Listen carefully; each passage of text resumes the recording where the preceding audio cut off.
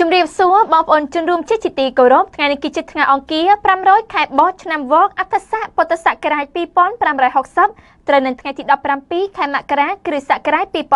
2017នៅពេលនេះនាងខ្ញុំរស់ម៉ារីយ៉ាសូមអញ្ជើញបងប្អូនជនរួមជាតិតាមដានទស្សនាព័ត៌មានសង្ខេបដែលមានជាបន្តបន្ទាប់ដូចតទៅលោកសំរងស៊ីសន្យាលុបចោលដីសម្បត្តិរបស់ក្រុមហ៊ុនពេលលោកកាន់អំណាចលោកអ្នកនាងជាទីមេត្រីតាមការចុះផ្សាយរបស់គេហទំព័រមណ្ឌលព័ត៌មានស្ត្រីកម្ពុជាបានលើកឡើងឲ្យដឹងថា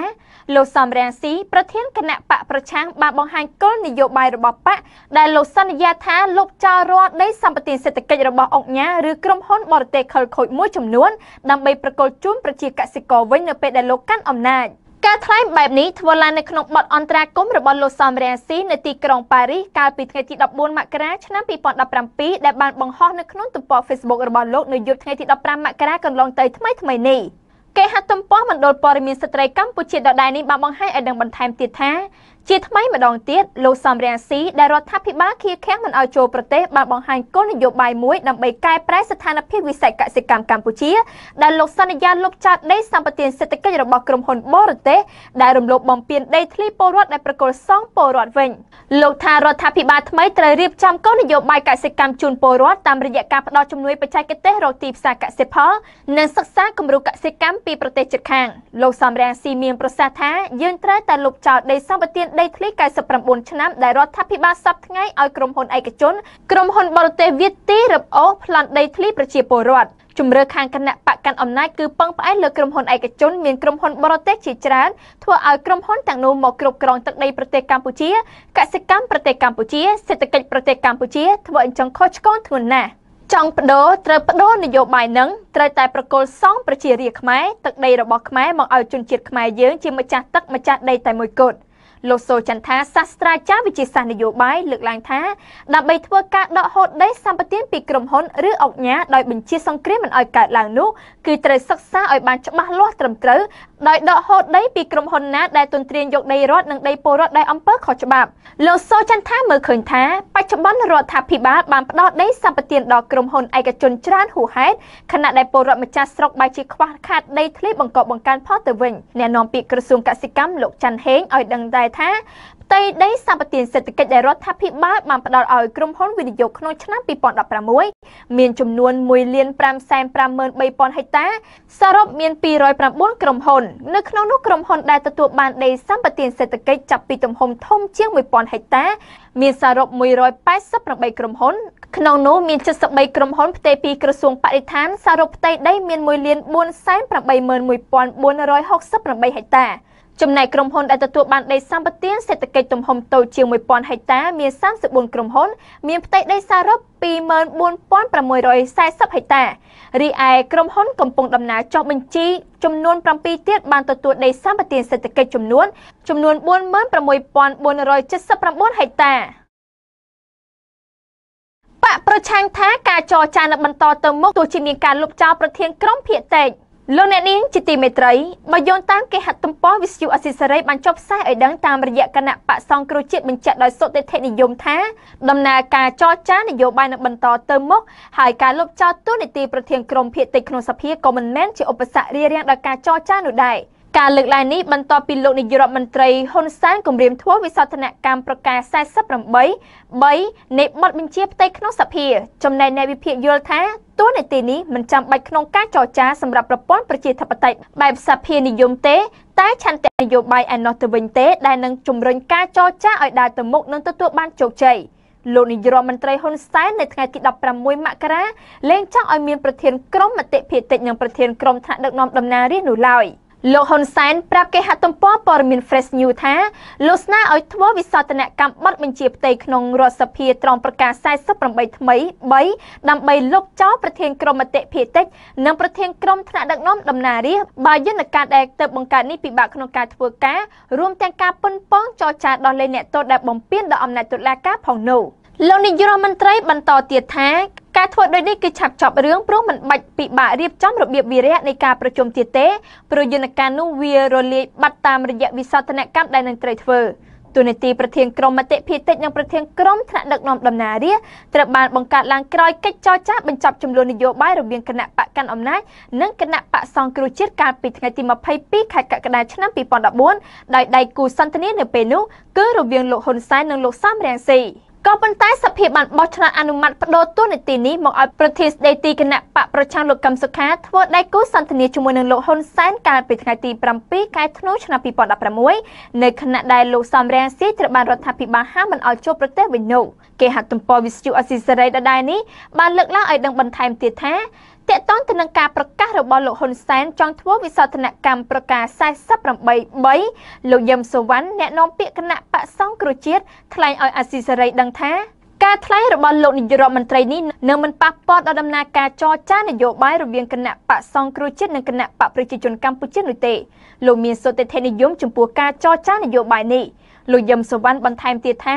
គណៈបកសង្គ្រោះជាតិត្រៀមខ្លួនរួចរាល់សម្រាប់ផ្ដើមការចរចាជាមួយនឹងគណៈបកកាន់អំណាចប្រធានស្ដីទីគណៈបកសង្គ្រោះជាតិលោកកឹមសុខា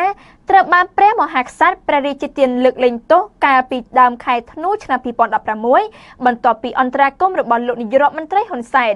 ស្ថានភាពនយោបាយបានធូរស្រាលដោយការចរចានយោបាយត្រូវចាប់ផ្ដើមឡើងវិញហើយលោកកឹមសុខាសន្យាសម្របសម្រួលដោះលែងអ្នកការពារសិទ្ធិមនុស្សនិងមន្ត្រីគយជបពីការជាប់ឃុំនៅពន្ធនាគារអ្នកទាំងនោះត្រូវបានអ្នកនយោបាយឲ្យដឹងថានឹងអាចមានសេរីភាពនៅចុងឆ្នាំ2016ក៏ប៉ុន្តែរហូតមកដល់ពេលនេះមិនទាន់មានការបរិច្ឆេទជាក់លាក់នៃការចរចាដោះលែងនៅឡើយទេគិតត្រឹមថ្ងៃទី16មករាអ្នកការពារសិទ្ធិមនុស្សនិងអតីតអ្នកការពារសិទ្ធិមនុស្សទាំង5នាក់ត្រូវតុលាការឃុំខ្លួនក្នុងពន្ធនាគារចំនួន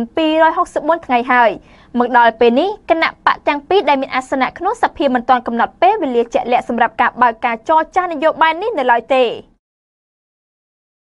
ជនជាតិវៀតណាមជិត200នាក់ត្រូវបកប្រឆាំងប្តឹងឲ្យលុបឈ្មោះចេញពីបញ្ជីបោះឆ្នោតលោកអ្នកនាងជាទីមេត្រី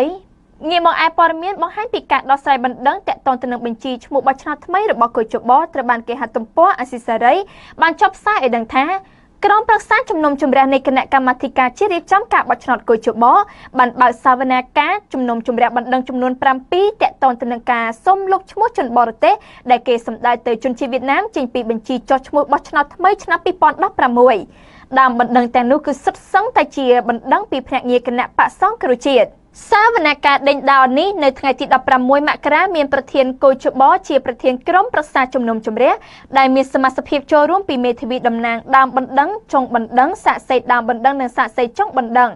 មេធាវីតំណាងដើមបណ្ដឹងពីគណៈបកសង្គ្រោះជាតិស្នើឲ្យក្រុមប្រឹក្សាជំនុំជម្រះកុយជប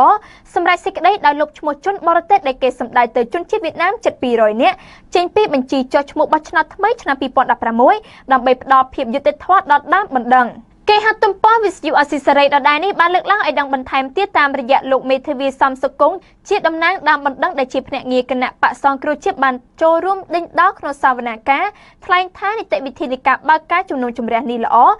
ដោយសារបានផ្ដល់ឱកាសទុកឲ្យមេធាវីតំណាងដើមបណ្ដឹងនិងភាគីពាក់ព័ន្ធបានសួរនាំប៉ុន្តែអ្វីដែលមិនអាចទទួលយកបាននោះគឺភាគីខាងចុងចម្លើយពុំមានវត្តមានតាមចំនួនកំណត់ក្នុងការចូលរួមដេញដោលដើម្បីសួររកការពិត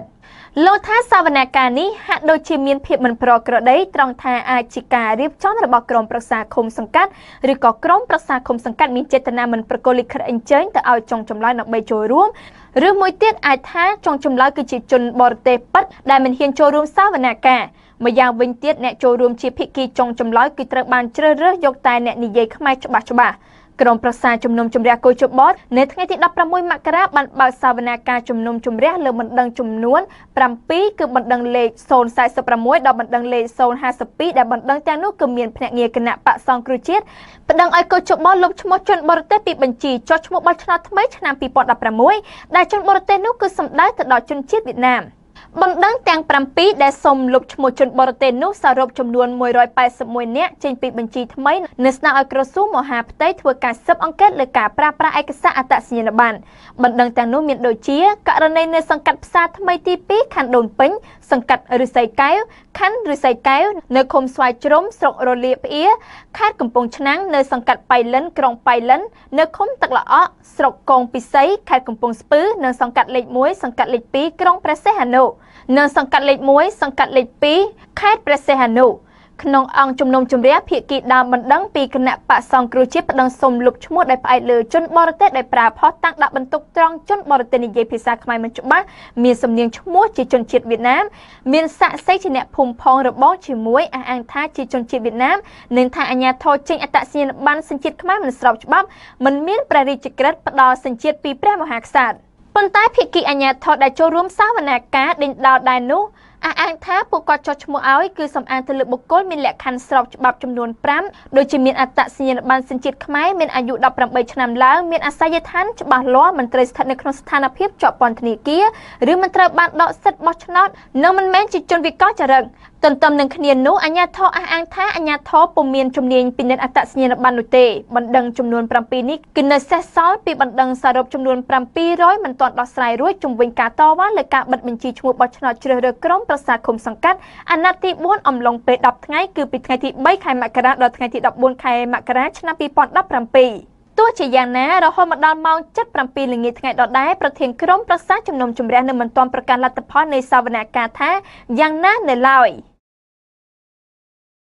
សកម្មជនដេកធ្លីទទូចឲ្យរដ្ឋាភិបាលដោះលែងមន្ត្រីសិទ្ធិមនុស្សតាមការសន្យាលោកអ្នកនាងជាទីមេត្រីក្រឡេកមកឯព័ត៌មានពីគេហទំព័រសម្លេងនៃប្រជាធិបតេយ្យ VOD បានចុះផ្សាយឲ្យដឹងថាសកម្មជនដេកធ្លីដែលសកម្មនៅក្នុងការធ្វើយុទ្ធនាការអាវខ្មៅទទូចឲ្យរដ្ឋាភិបាលដោះលែងមន្ត្រីសិទ្ធិមនុស្ស4រូបមន្ត្រីកុយជបនិងតំណាងពួកគេដោយថាការចាប់អ្នកទាំង6រូបធ្វើជាចំណាប់ខ្មាំងមិនបានចំណេញអ្វីដល់គណៈបកនយោបាយឡើយគេហទំព័រសម្លេងនៃប្រជាធិបតេយ្យ VOD ដដែលនេះបានបង្ហាញឲ្យដឹងបន្ថែមទៀតតាមរយៈតំណាងសហគមន៍បង្កក់អ្នកស្រីបើសោភាលើកឡើងថា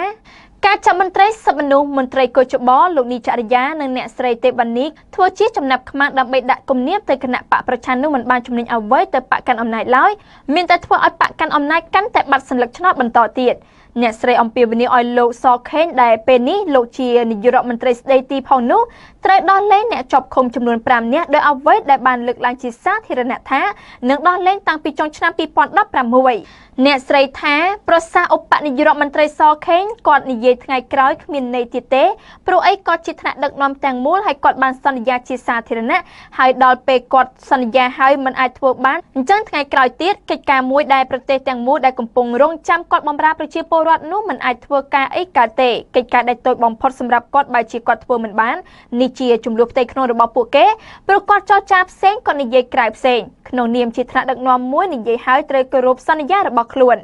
អ្នកស្រីបន្តថាអ្នកដែលជួយដោះស្រាយបញ្ហាប្រជាពលរដ្ឋបែរជាត្រូវជាប់គុកហើយអ្នកដែលធ្វើខុសបែរជាមានសេរីភាពទៅវិញសកម្មជនដេកធ្លីបូរីកេឡាអ្នកស្រីសសនដែលបានទៅចូលរួមតវ៉ាជាមួយនឹងសហគមន៍បង្កក់លើកឡើងថាអ្នកស្រីចង់ឲ្យរដ្ឋាភិបាលបង្ហាញកាមេរ៉ាសុវត្ថិភាពនៅក្នុងហាង Star Master Boko មន្ត្រីការពារសិទ្ធិមនុស្សនៃសមាគមអាត64រូបមានលោកនីសុខាលោកយីសុកសានលោកណៃវងដានិងអ្នកស្រីលឹមម៉ូនីនិងអគ្គលេខាធិការរងកុយជបលោកនីចរិយាកំពុងស្ថិតនៅក្រោមការឃុំខ្លួនរហូតមកដល់ពេលនេះចាប់តាំងពីពួកគេត្រូវបានចាប់ខ្លួនកាលពីដើមខែឧសភាឆ្នាំមុនក្រោមការចោទប្រកាន់ពីបទសូកប៉ាន់សាក់សីនិងសំគំនិតក្នុងរឿងសូកប៉ាន់សាក់សីនៅក្នុងសំណុំរឿងរបស់នាងខុមច័ន្ទរាទីហើយស្រីមុំនិងលោកកឹមសុខាចំណែកតំណាងសហគមន៍បង្កក់អ្នកស្រីទេវនីត្រូវបានសមត្ថកិច្ចចាប់ខ្លួនជាថ្មីកាលពីពាក់កណ្ដាលខែសីហាឆ្នាំមុនថ្ងៃច័ន្ទទី16ខែមករាម្សិលមិញនេះជាសប្តាហ៍ទី37ហើយដែលសកម្មជនដេកធ្លីសង្គមស៊ីវិលនិងប្រជាពលរដ្ឋធ្វើយុទ្ធនាការអាវខ្មៅដើម្បីទាមទារឲ្យដោះលែងអ្នកទាំងនោះនិងរកយុត្តិធម៌ជូនលោកកែមលី